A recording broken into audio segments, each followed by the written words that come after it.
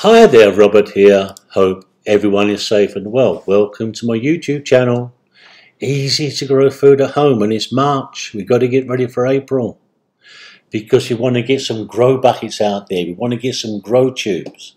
But first of all, please like and share my videos. It helps the channel quite a lot. If you haven't subscribed, please subscribe. Press that bell icon.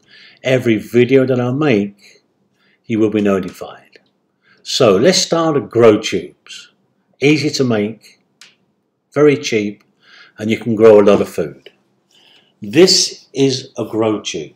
It's 8 foot long. That's when I purchased it, but when I measured it was only 7'6".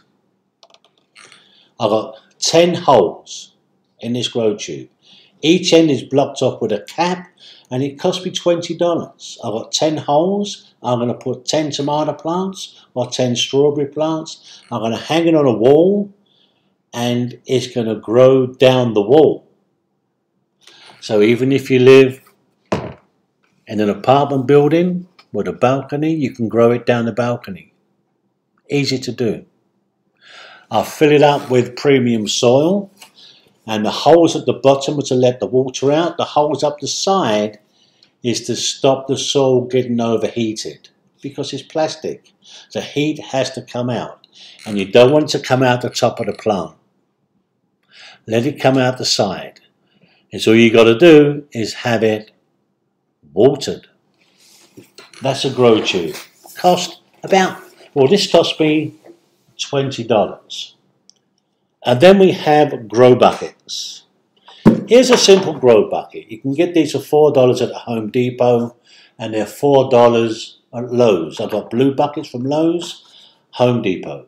And what I do, I use the old soil from last year, and I fill half the bucket. The new soil I buy this year, I put at the top. Some people mix their soil, but I don't. I reuse the old soil, and I put fresh soil at the top. I'm giving all the nutrients into the roots of the plant. It's common sense.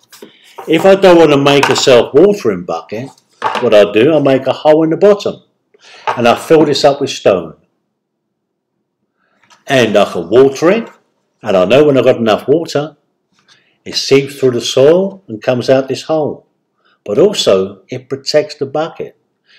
If it rains heavily, it will soon fill up the bucket and destroy your plants. But it will come through the soil and empty through this bottom hole. That's the idea of it. And you can have as many of these buckets growing whatever you want. This is what I'm doing in March, getting ready for April to put the buckets out. Now, I've had a few questions on grow buckets, and we have one here somewhere. There's a grow bucket there. That's one bucket in top of the other bucket. And as we can see, this is a funnel. There's a tube. And let's explain. Because it's indoors, there's no hole in the bottom of the bucket. I use a measuring stick to measure the height of the water.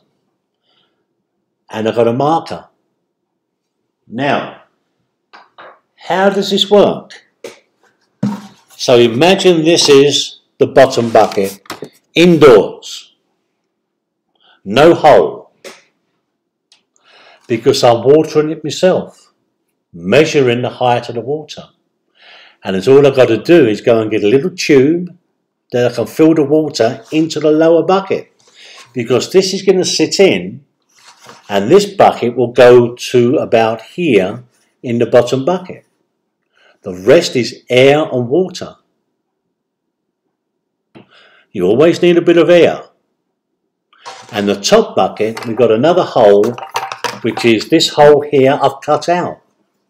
Inside I put a towel that wicks into the top bucket the water in the bottom bucket.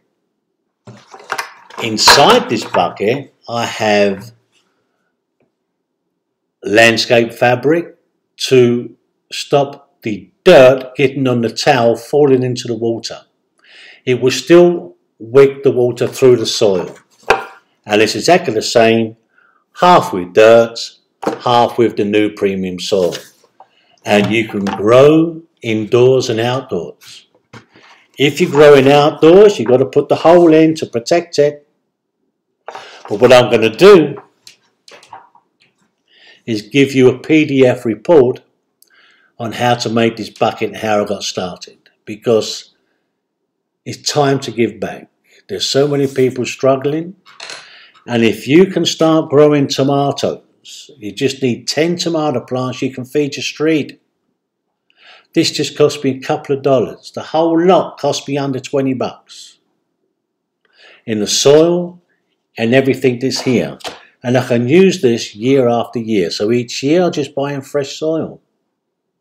And I can grow all summer long and feed the street with lettuces and tomatoes. And if you get neighbours helping, growing other foods and doing other things, you're going to save a lot of money. That's what I'm doing, giving back a little bit. I'm growing hydroponically and I'm growing in soil. And you can do the same. It's not rocket science, it's not expensive, and you get more out of it. And it's fun. God bless, all the best. Stay safe, and no matter where you are in this crazy world, look after each other. God bless, and please like and share those videos, and if you're not already subscribed, please subscribe. And don't forget that link I'm going to give you on how I started. Thank you very much. Stay safe.